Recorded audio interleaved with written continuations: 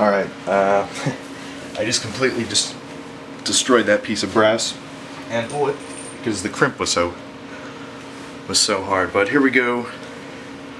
Just have a spent casing again. We're gonna do the same thing. We're gonna quick size it.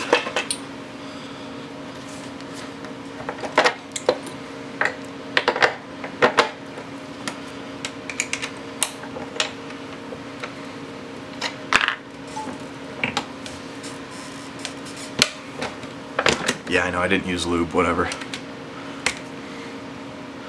Ha ha ha, insert jokes. Now, it's sized. Here is the primer. I'm gonna pull the anvil out of this, just to make everyone happy. Put a dash of oil in there. Obviously, this isn't needed, but whatever. Just to make all the safety Nazis happy.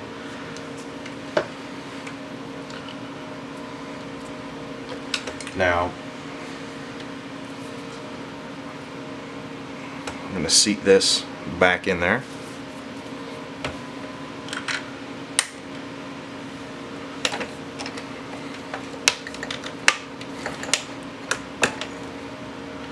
There we go. Seat it. Now I'm going to get a way to mark this real quick, see if the primer actually hits it. But quick grab another 147 grain full metal jacket projectile. Throw this in here. Seating die.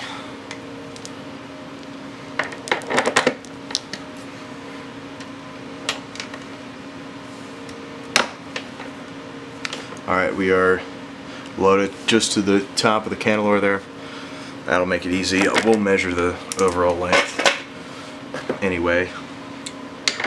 Crimp die. Come on. Damn it.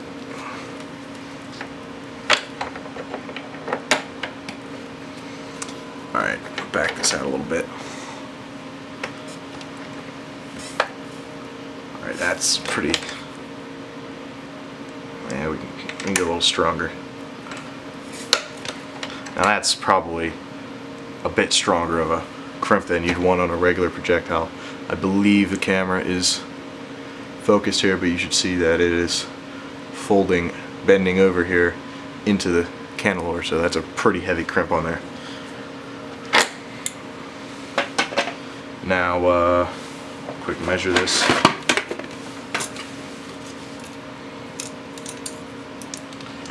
Our overall length for this is 2 point,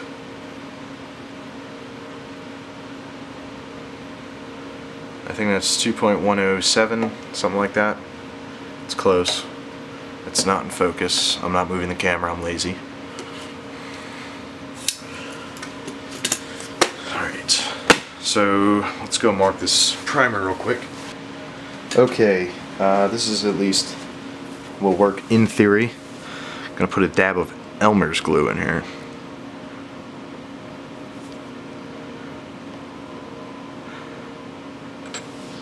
This should,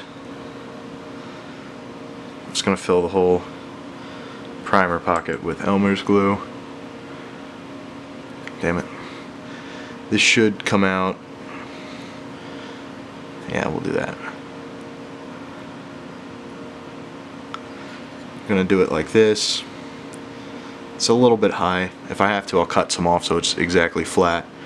But we should, once this dries, we should be able to see if it actually hit or not.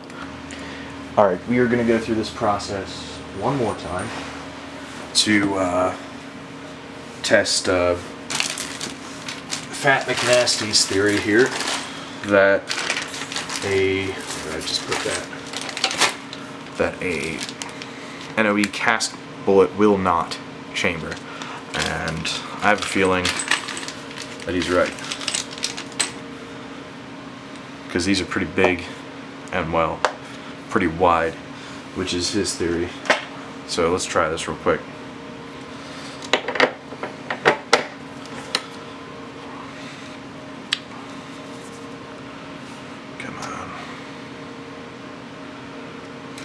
Actually use a little bit of lube this time.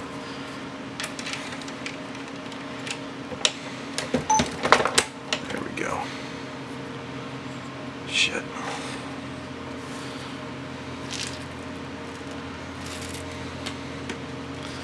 Alright, we have a spent primer here. Oops.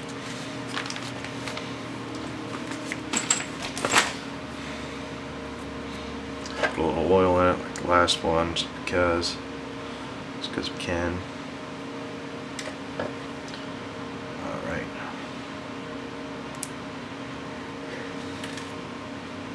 Anvil is out of it. Let's seat this. Alright, that's seated. Let's seat this bullet.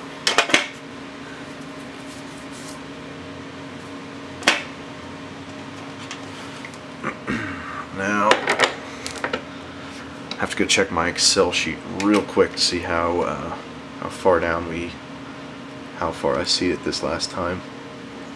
Let's get this started though.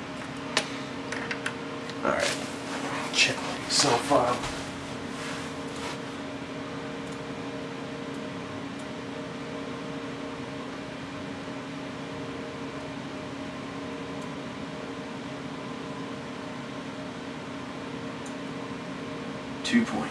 .22 inches. So let's set this real quick on here. 2.20. There, we got that set on here. 2.2.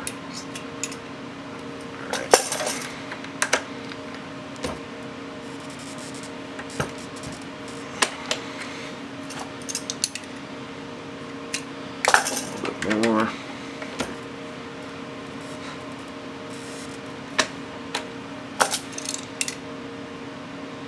Alright, it's a little shorter, but I'm going about the lazy way here. This is 2.16. Oops, oh well. But there we go. Now, as you can see, the reason Fat McNasty is saying this is because a lot of people call for matching this rib right here in the magazine is where 5.56 cases generally. I have to think about that, but I don't want to say the wrong thing here. But generally, where the people load their 300 Blackout, so that the part of the bullet that measures .250 here is touching this rib, and that's why they're able to chamber with a little bit of setback. But this projectile is almost 0.3 inches at that rib, and it doesn't really taper down much. So that's why Fat McNasty is saying this will not chamber. But one thing with these casts that I'm not sure he's taking into consideration is you cannot crimp this nearly as much as copper jacketed. So I'm going to put a very light crimp on this.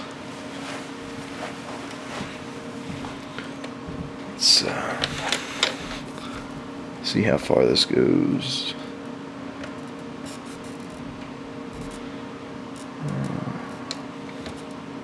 Right there. Little more. Alright, so there is some crimp, but not a lot. Probably not going to be able to see it, but too much of a crimp's just going to squish this bullet, so you can't crimp it too much. So here we go. Here is our other round. Now I'm going to go put some Elmer's glue on the primer on this one. Wait for it to dry and we should be good to go to test these. Right, here's take two. I've got two loaded up again. Same way, strong crimp. Well, at least on the 147 grain there's a strong crimp. The 247-ish grain cast here, coated in the high-tech coating, has a light crimp on it. But we've got, let me try to zoom in on this. We've got a Sharpie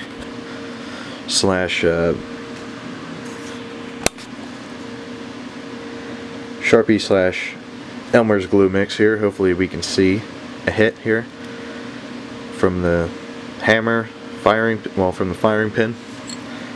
See if the hammer's actually contacting the firing pin enough to make it hit this. So here we go. Knock the bolt back.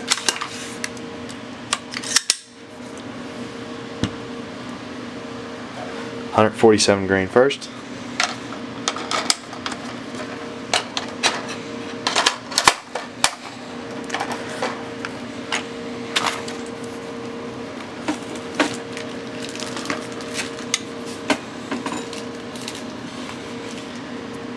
See if we can get a nice shot on this. Oops. Bolt release. That chambered. So, first time we tried this, it did not chamber all the way, but that chambered fine. Now, betting when we pull the trigger here, it's going to go off. Well, it'll fire. Here we go. Now, let's see if that hit anything.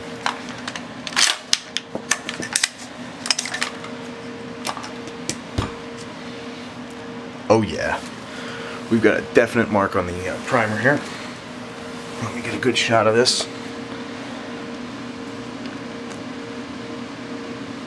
Where's my focus? That is a definite mark on the primer. This is the 147 grain projectile. Definitely hit, definitely fired. This had a really heavy crimp on it. And as you can see, there is some bullet set back. Let's get this out. See how much we actually had. Now, I don't know it off the top of my head here, but we are now at 1.99. So there was some setback. In the video editing I'll show the exact setback, but it definitely set back. So let's move on to the Cast Projectile. Again, this is going to have a light crimp on it.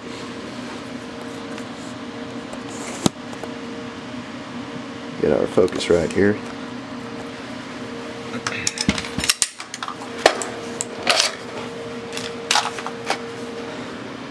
There we go.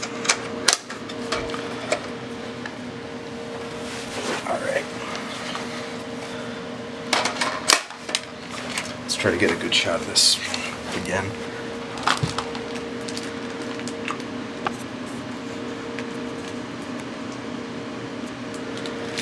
Alright, bolt release.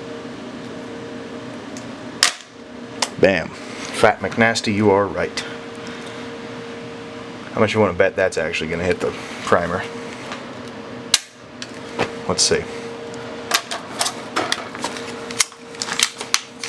Oh. Well, the bullet's fucked up. Let's get a close-up on this.